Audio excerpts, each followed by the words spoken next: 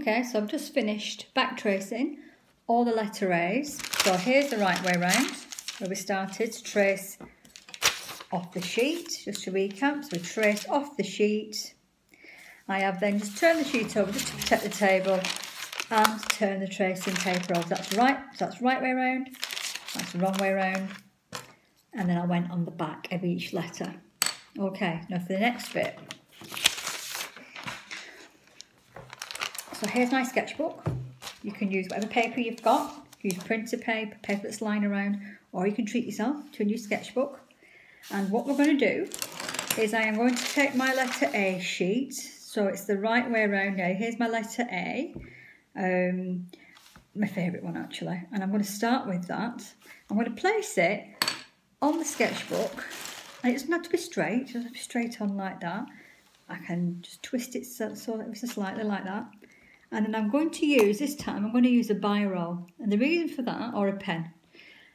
The reason for using a pen is that we can press on really hard now and transfer the graphite, which is on this side, onto the paper. Okay, so here we go. Don't press on, I want to say don't press on too hard because you will actually rip the paper, but you do need to put a firm amount of pressure on. You'll know it when you do it, you'll understand. So just drawing all the way around to get to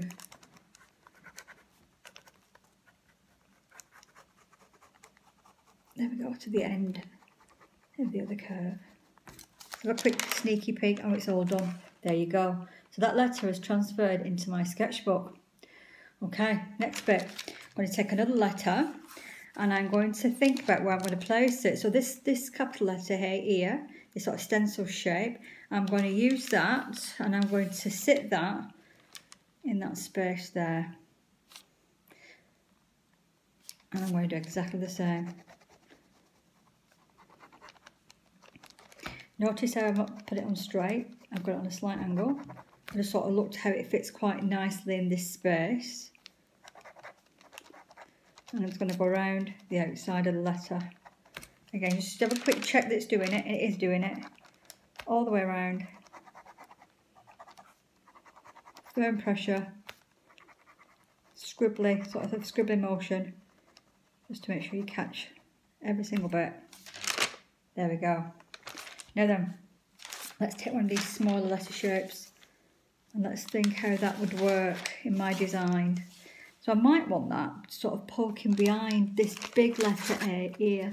So what I could do is lie that over, but I'm not going to do the whole A. I'm just going to do the bit down here, so it makes it look like it's going behind that big letter A. I'll show you when I've done it. Just up to that edge, and then I can take that away. And can you see how it looks like it's partially hidden behind the big A? I'm going to carry on doing that, creating my jumble of letters. Don't be afraid of doing them upside down. That fits really nicely, what we can see. That fits really nicely in that space there. So I'm going to pop that in that one. And I'm going to draw round again. So again, scribbly motion, nice even pressure.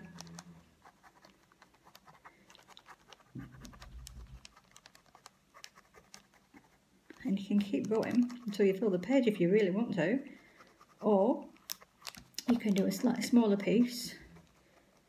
It's up to you. Don't think if you do a smaller piece it's less work. Never works like that in art. And the sneaky peek, yeah, it's nearly there. There we go. Done it? Yeah, done it. So how many letters have we used? 1, 2, 3, 4. Let's just do one more. And I'll do the small capital A. This time I'm going to make that look like it's set behind again. So it's sort of flicking off the edge of this one. There. Okay, I'll show you when I've done it.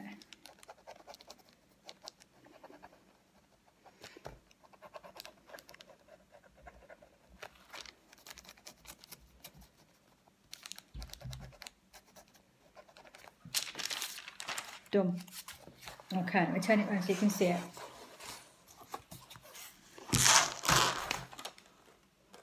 Okay, so that's my design. It's got 1, 2, 3, 4. It's got 5 different letter shapes. I just feel I just want to continue. I want to get something in here, maybe another one in here, just to sort of finish it off. So I'll show you that when I've done.